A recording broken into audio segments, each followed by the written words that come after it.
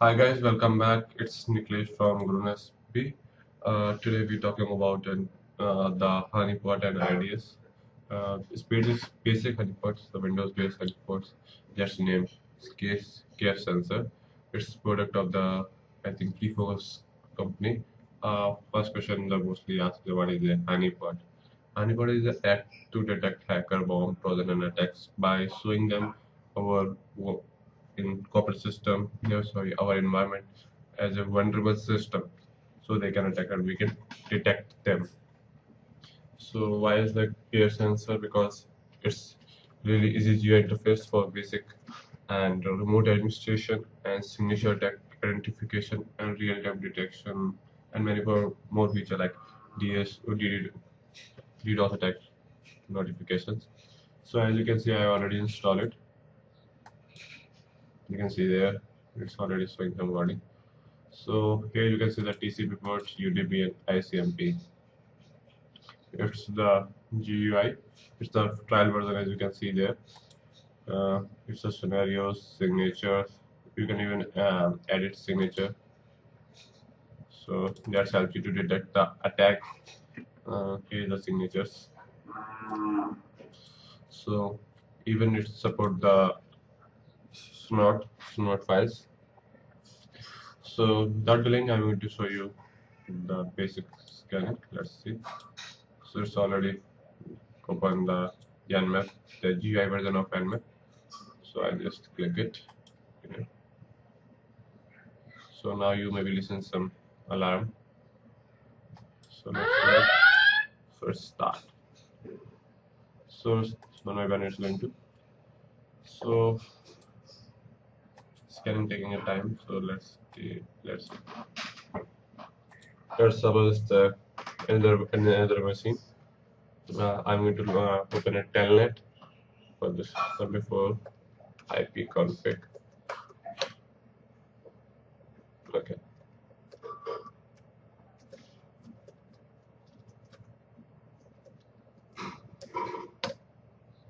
Asking for login or login now. Okay, not login. Must maybe lost because they are in the same system. But let's see. This is I am trying. It's not showing there. So if we try to FTP same.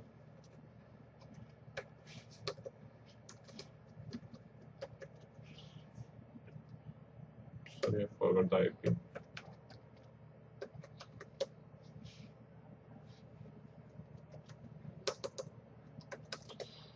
Uh, 192.168.64.130 and wait. 60.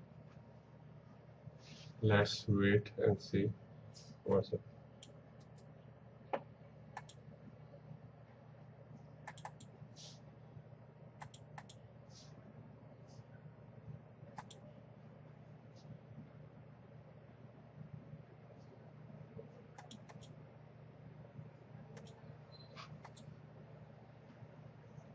It's taking a time. Now you can see it's source. So if we click there, you can see what's the attacker trying to do. He's trying the same password, I think maybe you can see there. So it's also work on the every port. You can get the request data if someone trying to ask connection or something. You can see there. Here's a signature. If you want to block the attacker, you can go to let's see, create a visitor rule. Close. So this is the process. So you can even get the information of what's he trying to receiving data. So this is the basic video about the KFSensor. There are many features in this. I'm going to cover the every boot. This is going to take more than the hours. So I strongly recommend try this tool and on this tool. Thanks for watching video. I see you in the next video.